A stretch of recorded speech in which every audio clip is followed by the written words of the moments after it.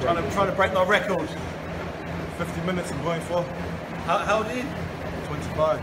25. I've only got 11 years, only 11 years experience on the young pup. This trip was a trip for us to come and promote the next fight, but just to scout and see where we were going to live, where we were going to train. And just in the space of 5 minutes, he sort of covered everything, you know, down to security. So we're just thankful that he was able to sort of point us in the right direction. He's going to look after us when we come back. You put your head down and really drive your legs.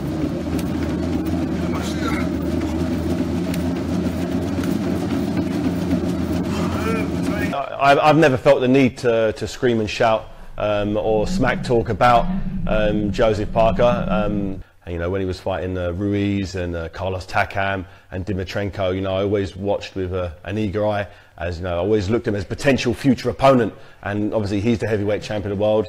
I think he's a great fighter. One day we may step in the ring. I may challenge him for his titles, or I may win a version of the title, and we may unify the titles together. And if that does happen, I think that the fight itself sells itself. 3, ready, 2, 1. There you go. Nearly. You know, I'm done. You can't really knock Joseph Parker for not beating a legitimate world champion for his titles, because all you need to do is look at, you know, probably the main man of the division, Anthony Joshua. You know, who did he beat for his title? You know, Charles Martin. Who did Charles Martin fight for the title? I can't remember.